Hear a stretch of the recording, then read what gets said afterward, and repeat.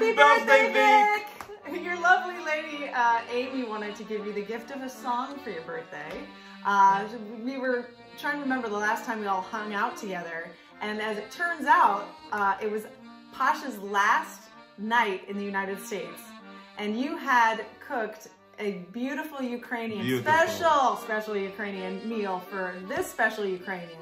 And so this particular song pays homage to that. So I hope you don't have an empty stomach when you watch this, because it's bellissimo! We hope you have a happy birthday, Vic. Enjoy! Happy birthday, and here's the song. Here we go. BORSCH. This the sweetest thing this side of heaven Mama made for me. I've eaten that all my life, or at least since I was 3. This BORSCHT.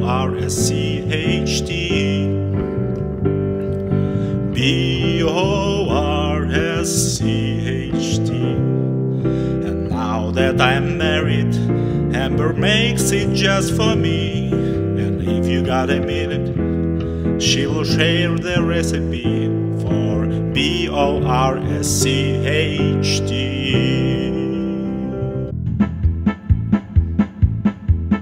First you take 4 quarts of water and put it in a pot. You start a blaze beneath, add some salt but not a lot. Add some pepper and some parsley and a bay leaf. Don't you know when the water starts to boil, now you know you're on the go. They get a chicken, though my mama says the turkey tastes the best. You chop it into pieces, take the giblets and the neck. You add it to the water and you turn the heat down low, and you let that chicken simmer for half an hour or so. When your chicken meat is cooked, take it out with extra care. You put it in a bowl inside your cold Frigidaire.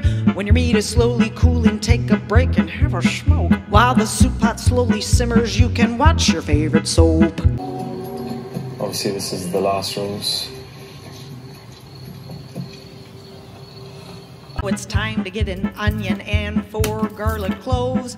You chop them finely, then into the frying pan they go. Saute them in butter till they're browned and kinda clear. Then you add them to the soup, and now tomato time is here. Now if you grow your own tomatoes, 1 or 2 is all you need. If you use the store-bought kind, get 2 cans of Del Monte's.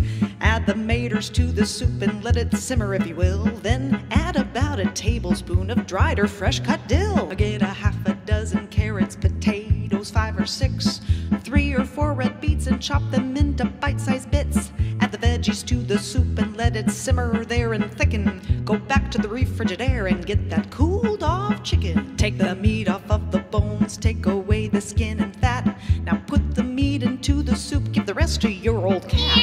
Now the soup is nearly finished and your race is almost won. But don't forget the cabbage, that's the last thing that is done. 1 small head of cabbage that you shred up fairly fine. Once you put it in the soup, it doesn't take much time. You can start to set your table and call your dinner guests. But don't forget the condiments that'll put them to the test.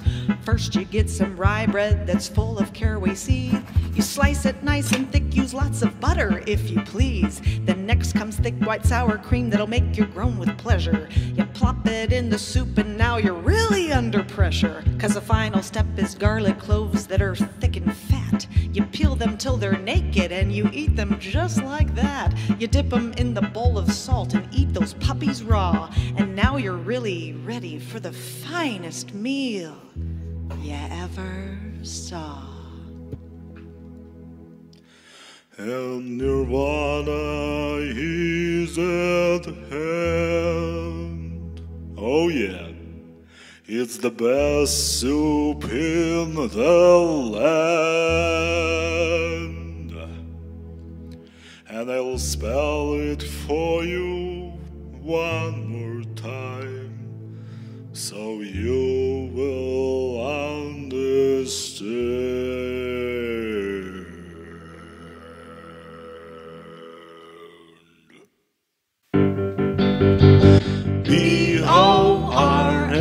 BORSCHT is the sweetest thing this side of heaven Mama made for me.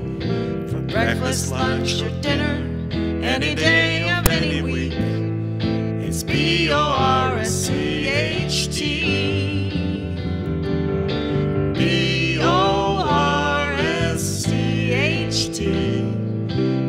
wish you healthy, wealthy, and wise, unless I sound too meek.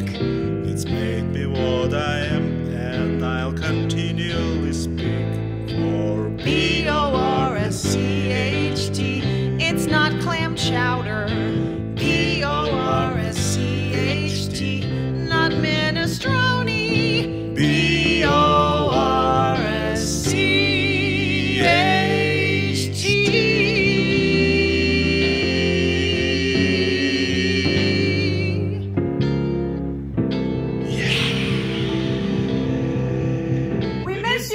Happy birthday, and thank you for your service.